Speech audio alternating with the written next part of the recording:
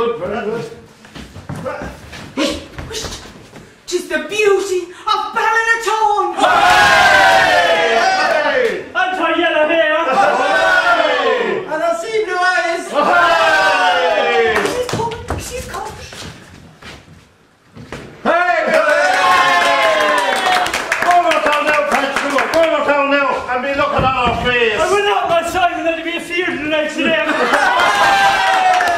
Come here to me, Mary, and sit yourself down till we be gazing on the wonder of your face. You're always hearing great wonderful things and all of nothing at all. This time I'm thinking it's a strange thing that you'll be walking up before the turn of day and not waiting to see him dancing and lipping and playing shows in the green at Clash. Oh, I'm told 'tis a great sight to see a man hanging by his neck. Though, what joy would that be to ourselves? We not seeing it at all. I'd let you tell me your story now and not be fooling me anymore. Is it yourself has brought us the water? 'Tis not surely. Then tell us your wonder, Timmy. What person will bring it at all? A fine holy man will bring it. For young girls, says he, are the cleanest, holy people you'd see walking the world. And showing us all the big women and the young girls and all the fine things that's walking the world. Well, glory be to God. And what is it herself has making nices in her hand? It's the saint's bell. You'll hear him ringing it out when he's going up somewhere to be saying his prayers. It's a hard life you've had, not seeing sun or moon or the priest itself praying to the Lord. But it's the like of you who are brave in a bad time, will make fine use of the gift of sight the Almighty God will bring to you today. And all knowledge that would soil the soul or the body of a man.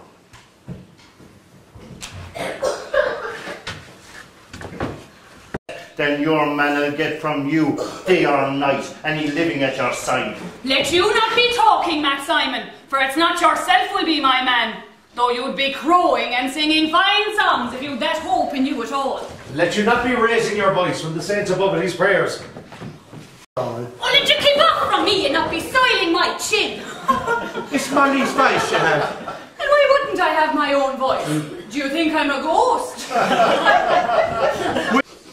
And the smell of my own turf is rising from your jaw. I'm not your wife. And let you get away from me. Is it yourself it is? You're not so fine looking, but I'm thinking you'll do. With the grand nose you have, and your fine hands and your feet. I've never seen any person that took me for blind. And a seeing woman, I'm thinking, would never wed the like of you. It's a fine thing if you wouldn't have me scattered out what brains you had upon the road. Let you not be making a great row and the saints above it his prayers. What is it I care for the likes of him? Let me hear one good one for the love of the Almighty, and I'll be quite after till I die.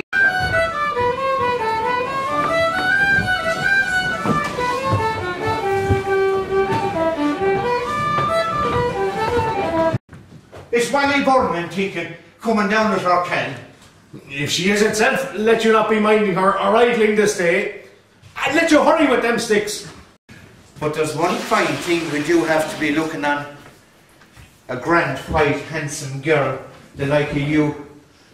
And every time I do set my eyes on you, I do be blessing the saints and the holy water and the power of the Lord Almighty in the heavens above. And a skin honour the likes of you.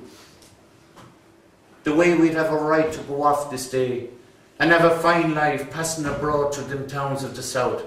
You won't set down the width of your 2 feet and not be crushing fine flowers and making sweet smells in the air.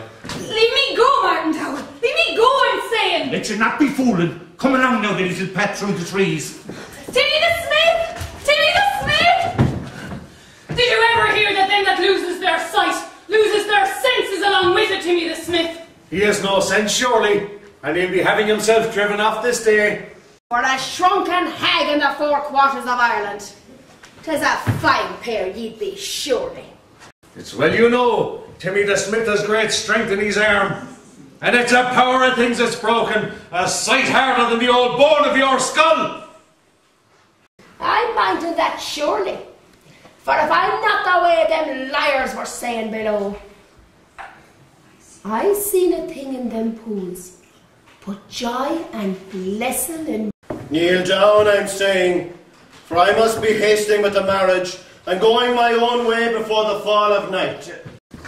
But let you cure myself along with her, so as I know when this lie she does be telling, and be looking out day and night upon the holy men of God. May the Lord have mercy on their souls.